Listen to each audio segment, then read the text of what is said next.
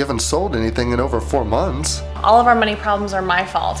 What about you being the head of the household? Doesn't it say that in your precious Bible? I do have a job.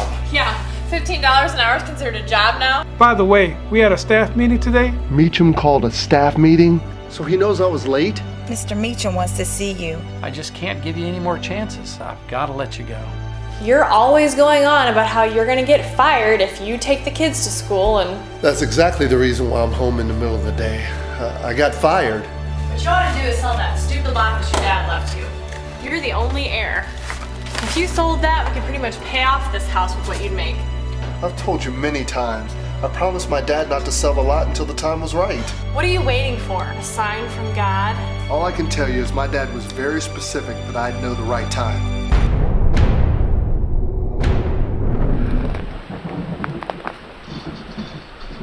Whoop, whoop, whoop. You some help there, son? More than you could know. Well, I don't know about that, but let me help you with the fence. Did you hear that voice? Boy. Son, I just walked up as you were coming out.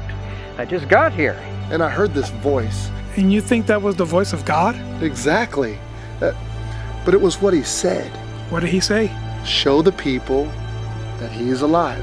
Well, bro, you gotta do it. You gotta show the people he lives. You do this thing on your lot, and you'll have friends. And you will not be a failure.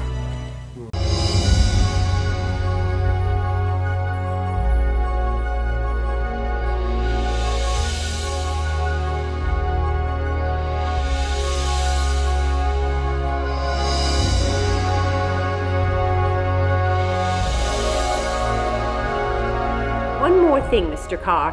When are you going to be working at your lot again? I think there'll be some folks wanting to help out. Do you think normal, everyday people hear from God? Yeah, we all hear God, son. He's always there, directing us toward our destiny.